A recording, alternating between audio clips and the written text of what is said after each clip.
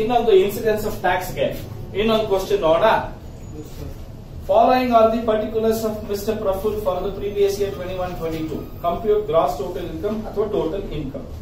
Profits on sale of plant at Singapore rupees 2,50,000. ನೋಡಿ, ಒಂದು plant machinery ಇದೆ, ಅದನ್ನ ಸೇಲ್ ಮಾಡಿದ್ದಾನೆ ಸಿಂಗಪುರ್ ಅಲ್ಲಿ. ಎಲ್ಲಿ ಸೇಲ್ ಮಾಡಿದ್ದಾನೆ? ಸಿಂಗಪುರ್ ಅಲ್ಲಿ ಸೇಲ್ ಮಾಡಿದ್ದಾನೆ. ರಿಸೀವ್ ಮಾಡಿರೋದಲ್ಲಿ ಸಿಂಗಪುರ್ ಅಲ್ಲಿ ಅಂತ ಅನ್ಕೋಣ. ಆಮೇಲೆ ಬ್ರಾಕೆಟ್ ಅಲ್ಲಿ ಅಂತ ಕೊಟ್ಟಿದ್ದಾನೆ 1/2 ಅಂದ್ರೆ ಅರ್ಧ ರಿಸೀವ್ಡ್ ಇನ್ ಇಂಡಿಯಾ. ನೋಡಿ, ಫುಲ್ 2,50,000 ಅರ್ನ್ ಮಾಡಿರೋದು ಸಿಂಗಪುರ್ ಅಲ್ಲೇ, ರಿಸೀವ್ ಮಾಡಿರೋದು ಸಿಂಗಪುರ್ ಅಲ್ಲೇ. ಕರೆಕ್ಟಾ? ಸೊ ಹಾಗಾದ್ರೆ ಫಸ್ಟ್ ಕೇಸ್ ಅಲ್ಲಿ ಫುಲ್ 2,50,000 ರುಪೀಸ್ ಅವನ್ ಏನಾದ್ರು ಆರ್ಡಿನರಿ ರೆಸಿಡೆಂಟ್ ಆಗಿದ್ರೆ ಅವ್ನು 2,50,000 ಮೇಲೆ ಟ್ಯಾಕ್ಸ್ ಕಟ್ಟಬೇಕು. ಸಪೋಸ್ ಅವನು ಆರ್ಡಿನರಿ ರೆಸಿಡೆಂಟ್ ಆಗಿಲ್ಲ, ನಾಟ್ ಆರ್ಡಿನರಿ ಆಗಿದ್ದಾನೆ, ಆಗ ಈ 2,50,000 ಅಲ್ಲಿ ಎಷ್ಟು ಇಂಡಿಯಾಗೆ ತರ್ತಾ ಇರೋದು ಅವನು? ಅರ್ಧ. ಅರ್ಧ ಅಂದ್ರೆ ಎಷ್ಟು ಬರುತ್ತೆ? 1,25,000. ಸಪೋಸ್ ಅವನು ನಾಟ್ ಆರ್ಡಿನರಿನೂ ಅಲ್ಲ, ನಾನ್ ರೆಸಿಡೆಂಟ್ ಆಗಿದ್ದ ಅಂತ ಇಟ್ಕೊಳ್ಳಿ, ಆಗ್ಲೂ ಕೂಡ ಅರ್ಧ ಅಮೌಂಟ್ ಅಲ್ಲಿ ಅಂದ್ರೆ 1,25,000 ಮೇಲೆ ಟ್ಯಾಕ್ಸ್ ಅನ್ನ ಕಟ್ಟಬೇಕಾಗುತ್ತೆ. ಕಾರಣ ಇಷ್ಟೇ, ಅವನು ಇಂಡಿಯಾನಲ್ಲಿ ರಿಸೀವ್ ಮಾಡ್ತಾ ಇದ್ದಾನೆ ಅರ್ಧ ಅಮೌಂಟ್. ಅರ್ಥ ಆಗ್ತಿದ್ಯಾ? S R no? ಈಗ ಫಾರ್ ಎಕ್ಸಾಂಪಲ್ ಅವನು ಕ್ವಶನ್ ಈ ತರ ಕೊಟ್ಟ ಅಂತ ಇಟ್ಕೊಳ್ಳಿ, ಏನಂತ, mister Praful is an ordinary resident, calculate is total income ಅಂತ ಕೊಟ್ಟ. ಆವಾಗ ನಾವು ಈ ಎರಡು ಕಾಲಮ್ ಹಾಕೊಳ್ಳೋಂಗಿಲ್ಲ. ಯಾಕೆ ಹೇಳಿ? ಅವ್ನು ಹೇಳಿರೋದೇನೋ is an ordinary resident. Ordinary resident ಆದಾಗ ಏನ್ ಮಾಡಿ ಅಂತ ಹೇಳಿ. ಬಟ್ ಇಲ್ಲಿ ಅವ್ರು ಆತರ ಹೇಳಿಲ್ಲ. ಅವ್ರು ಆರ್ಡಿನರಿ ಆದ್ರೆ ಹೆಂಗ್ ಮಾಡ್ತೀರಾ, ನಾಟ್ ಆರ್ಡಿನರಿ ಆದ್ರೆ ಹೆಂಗ್ ಮಾಡ್ತೀರಾ, ನಾನ್ ರೆಸಿಡೆಂಟ್ ಆದ್ರೆ ನಾವು ಅಸ್ಯೂಮ್ ಮಾಡ್ಕೊಂಡು ಮಾಡ್ತಾ ಇದ್ದೀವಿ. ಅರ್ಥ ಆಯ್ತಾ ಕಿರಣ್? ನೆಕ್ಸ್ಟ್ ಪಾಯಿಂಟ್ ನೋಡ್ಕೊಳ್ಳಿ. Profit on sale of property at Bangalore. ನೋಡಿ, ಬ್ಯಾಂಗ್ಳೂರ್ ಅಂದಿದ ತಕ್ಷಣ ಎಲ್ಲಿದೆ? ಚೈನಾಲಿದೆ. ಎಲ್ಲಿದ್ಯಾ? ಇಂಡಿಯಾನಲ್ಲಿದೆ. ಹೌದಾ? ಫುಲ್ 50,000 ರುಪೀಸ್ ಮೂರು ಕಡೆನೂ ಟ್ಯಾಕ್ಸ್ ಮಾಡಿ. ಚೈನಾ ಅಂದ್ರೆ ಭಯ ಆಗುತ್ತೆ ಅಲ್ವಾ ನಮ್ಗೆಲ್ಲ? ಎಷ್ಟಿಗೆ ಎದುರಿಸ್ಬಿಟ್ಟವ್ರೆ ಸುಳ ಮಕ್ಕಳು. ಇರ್ಲಿ, ಪರವಾಗಿಲ್ಲ. ಸಾರಿ, ಕೆಟ್ಟ ಮಾತು ಹೇಳ್ಬಿಟ್ಟೆ. ನೆಕ್ಸ್ಟ್ ಥರ್ಡ್ ಪಾಯಿಂಟ್ ನೋಡಿ, interest on UK development bonds. ಏನಿದು? Interest on UK development bonds 2 lakh rupees, of which 1 lakh remitted to India. ನೋಡಿ, ಆ 1 lakh remitted to India ಅನ್ನೋದನ್ನ ಓದಕ್ಕೆ ಹೋಗ್ಬೇಡಿ. ಓಕೆನಾ? ಅರ್ನ್ ಮಾಡಿರೋದು ಯುಕೆ ಡೆವಲಪ್ಮೆಂಟ್ ಬಾಂಡ್ಸ್ ಯುಕೆದು, ರಿಸೀವ್ ಮಾಡಿರೋದು ಯುಕೆ ನಲ್ಲೇ, ಅರ್ನ್ ಮಾಡಿರೋದು ಯುಕೆ ನಲ್ಲೇ, ಟೋಟಲ್ 2 lakh rupees. ಈ ವ್ಯಕ್ತಿ ಏನಾದ್ರು ಆರ್ಡಿನರಿ ರೆಸಿಡೆಂಟ್ ಆದ್ರೆ ಮಾತ್ರ 2 lakh rupees ಫುಲ್ ಟ್ಯಾಕ್ಸ್ ಮಾಡ್ತೀವಿ, ಇಲ್ಲ ಅಂದ್ರೆ ₹1 ಟ್ಯಾಕ್ಸ್ ಮಾಡಲ್ಲ. ಅರ್ಥ ಆಗ್ತಾ ಇದೆಯಾ? ಕ್ಲಿಯರಾ? ನೆಕ್ಸ್ಟ್ ಪಾಯಿಂಟ್ ನೋಡೋಣ. Profits from business in Mangalore. Mangalore ಎಲ್ಲಿದೆಯಪ್ಪ? Karnataka, ಇಂಡಿಯಾನಲ್ಲಿದೆ. ಕರೆಕ್ಟಾ? So controlled from USA. ಅವ್ನು ಎಲ್ಲಾದ್ರೂ ಕಂಟ್ರೋಲ್ ಆಗಿರ್ಲಿ, ಬಿಸ್ನೆಸ್ ಮಾಡ್ತಾ ಇರೋದಲ್ಲಿ ಇಂಡಿಯಾನಲ್ಲಿ. ನೋಡಿ, ಬೇರೆ ದೇಶದಲ್ಲಿ ಬಿಸ್ನೆಸ್ ಮಾಡ್ತಾ ಇದ್ದು ಕಂಟ್ರೋಲ್ ಆಗಿರೋದು ಇಂಡಿಯಾನಲ್ಲ ಮಾತ್ರ. 2 ಕಡೆ ಇಂಡಿಯಾನಲ್ಲೇ ಬಿಸ್ನೆಸ್ ಮಾಡ್ತಾ ಇದೆ, ಎಲ್ಲಾದ್ರೂ ಕಂಟ್ರೋಲ್ ಆಗಿರೋದು. ನಮ್ಗೇನು, ಇಂಡಿಯಾನಲ್ದಾರೆ ಯಾರು ಮಾಡ್ತಿದ್ದೆ? ಕಟ್ಟು ಟ್ಯಾಕ್ಸ್. ನೀನ್ ನಾನ್ ರೆಸಿಡೆಂಟ್ ಆದ್ರೂ ಕಟ್ಟು, ನಾಟ್ ಆರ್ಡಿನರಿ ಆದ್ರೂ ಕಟ್ಟು, ಆರ್ಡಿನರಿ ಆದ್ರೂ ಕಟ್ಟು. ಅರ್ಥ ಆಯ್ತಾ? ಸೊ ಎಷ್ಟು? 30,000 rupees taxable in all the 3 cases. Correct ಏನಪ್ಪಾ? ನೆಕ್ಸ್ಟ್ ಪಾಯಿಂಟ್ ನೋಡೋಣ. Income from business in Mysore. Mysore ಎಲ್ಲಿದ್ಯಪ್ಪ? India, Karnataka, ಇಂಡಿಯಾನಲ್ಲಿ ಇದೆ. ಹೌದಾ?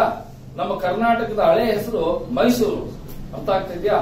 ಸೊ ಅಂದ್ರೆ ಮೈಸೂರು ನಮ್ಮ ಹೆಮ್ಮೆ ಆಕ್ಚುಲ್ ಆಗಿ. ಹೌದಾ? ಸೊ ಸುಮಾರು ಒಳ್ಳೆ ಪ್ಲೇಸಸ್ ಇದೆ. ಸೊ ಅದಕ್ಕೋಸ್ಕರ ಇದು ಇಂಡಿಯಾನಲ್ಲಿ ಅರ್ನ್ ಮಾಡಿರೋದ್ರಿಂದ 3 ಕಡೆ ಟ್ಯಾಕ್ಸ್ ಮಾಡ್ತೀವಿ.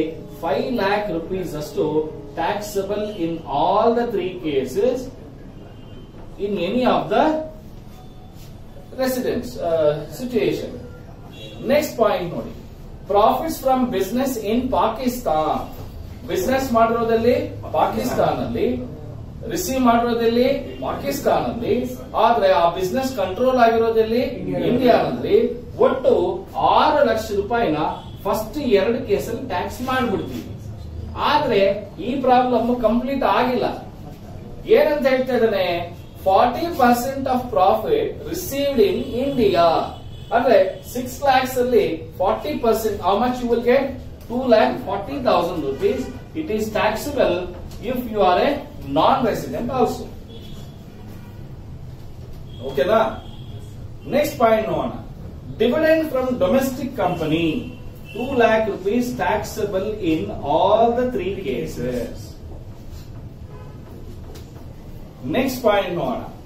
Interest on post office savings bank account. ನೋಡಿ, ಈ interest on post office savings bank account single ಹೆಸರಲ್ಲ ಅಂದ್ರೆ 3,500 ವರೆಗೂ ಎಕ್ಸೆಂಪ್ಷನ್ ಇದೆ. ಆದ್ರೆ ಇವನು ರಿಸೀವ್ ಮಾಡ್ತಾ ಇರೋದೆಷ್ಟು, ಬರ್ತಾ ಇರೋದೆಷ್ಟು 10,000 rupees. ಅಲ್ಲಿಗೆ 10,000 rupees ಅಲ್ಲಿ 3,500 ಎಕ್ಸೆಂಪ್ಷನ್ ಮಾಡಿದ್ರೆ ಇನ್ನು ಎಷ್ಟು ಟ್ಯಾಕ್ಸಬಲ್ ಆಗುತ್ತೆ?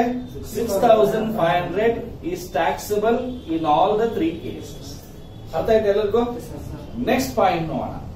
Past untaxed income not taxable in all the 3 cases.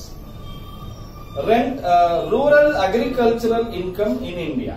Sir, ಇದು ಈ ವರ್ಷ ಈ ತರ ಕೇಳು, urban agricultural income in India ಅಂತ ಕೇಳ್ದ. ನೀವು ಅರ್ಬನ್ ಅಲ್ಲಿ ಸಿಟಿ ಮಾಡ್ಬಿಟ್ರೆ ಎಕ್ಸಾಮ್ಷನ್ ಕೊಡಬಾರ್ದು ಅಂತ ಏನು ಇಲ್ಲ. ನೀನು ರೂರಲ್ ಆದ್ರೂ ಮಾಡು, ಅರ್ಬನ್ ಅಲ್ಲಾದ್ರೂ ಮಾಡು. ಅಗ್ರಿಕಲ್ಚರ್ ಇಂಡಿಯಾನಲ್ಲಿ ಮಾಡಿದ್ರೆ ಅದರಿಂದ ಏನಾದ್ರೂ ಇನ್ಕಮ್ ಬಂದಿದ್ರೆ ಅದನ್ನ ನಾವು ಏನ್ ಮಾಡ್ತೀವಿ? ಫುಲ್ಲಿ ಎಕ್ಸೆಂಪ್ಷನ್ ಕೊಡ್ತೀವಿ. ಅರ್ಥ ಆಯ್ತು ಎಲ್ಲರಿಗೂ? Next point, salary and allowances from UNO fully taxable. ನೀವು if you are A member of United nation organisations and if you are receiving any salary R allowances it is fully taxable. So there four 3 lakh. ಅವನು ಬರೀ allowances ಅಂತ ಹೇಳಿದ್ರೆ exemption ಕೊಡ್ತಾ ಇದ್ವಿ. ಅವನು ಏನ್ ಸೇರಿಸಿದಾನೆ ಅದ್ರ ಜೊತೆಗೆ ಸ್ಯಾಲರಿ ಅಂತ ಸೇರಿಸಿರೋದ್ರಿಂದ ಟ್ಯಾಕ್ಸಬಲ್ ಮಾಡ್ತಾ ಇದ್ವಿ. Next, interest and dividends from UTI. UTI ಅಂದ್ರೆ unit trust of India. It is fully exempted. ನಿಮ್ಗೆ UTI ಅಂತ ಕಾಣಿಸ್ತು ಅಂತ ಇಟ್ಕೊಳ್ಳಿ, ಅದನ್ನ ಏನ್ ಮಾಡಿ? ಎಕ್ಸೆಂಪ್ಷನ್ ಕೊಡಿ. Income earned in Australia and received there but brought to India.